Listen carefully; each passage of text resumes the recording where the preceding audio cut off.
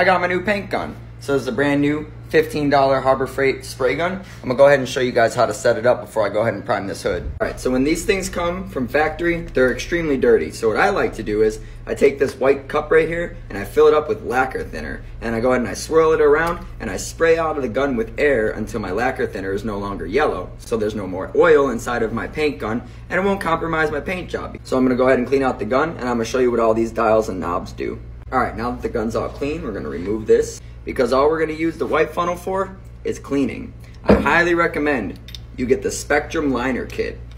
Measuring cup, but it's also got disposable liners. Very useful.